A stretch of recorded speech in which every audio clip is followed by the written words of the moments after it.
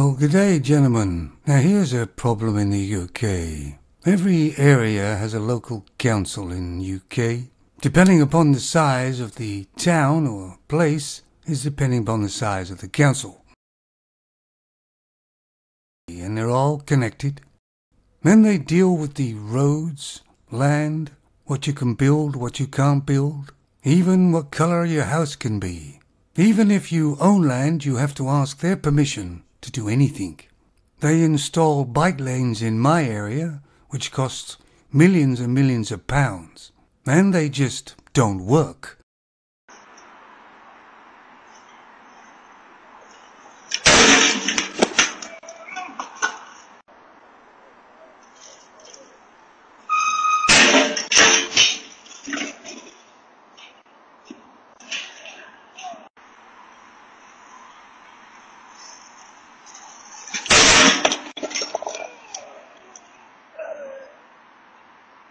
So they have to take them all out again and put the road back the way it was.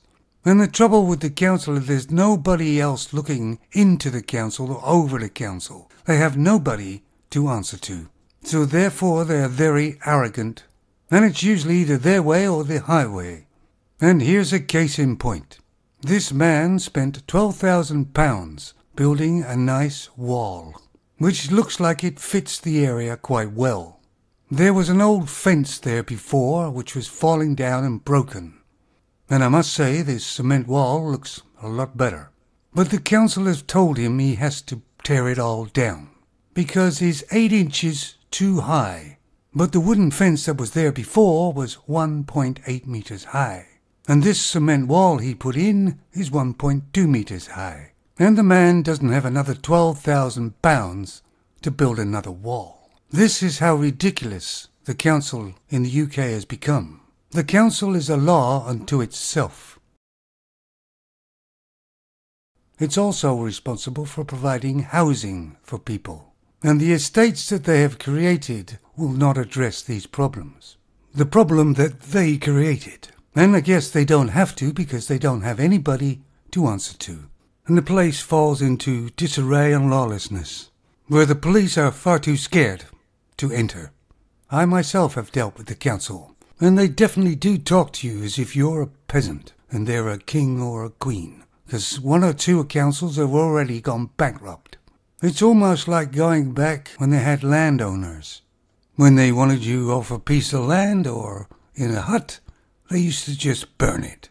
The councils have far too much power, and power obviously, as they say, corrupts.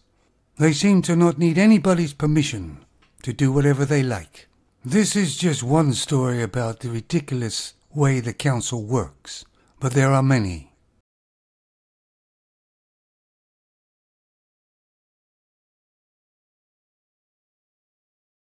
And of course people pay the council. They pay council tax. It's obviously a win-win situation for the councils. Unfortunately, it doesn't look like there's anybody on the horizon that will do anything about it. Because whoever gets in next will just play the game. Because most of the government in the UK, just like everywhere else now, is run by the elites. And the elites help the elites, not the peasants. I'll be stepping off my soapbox right now and going to make a coffee. Catch you later.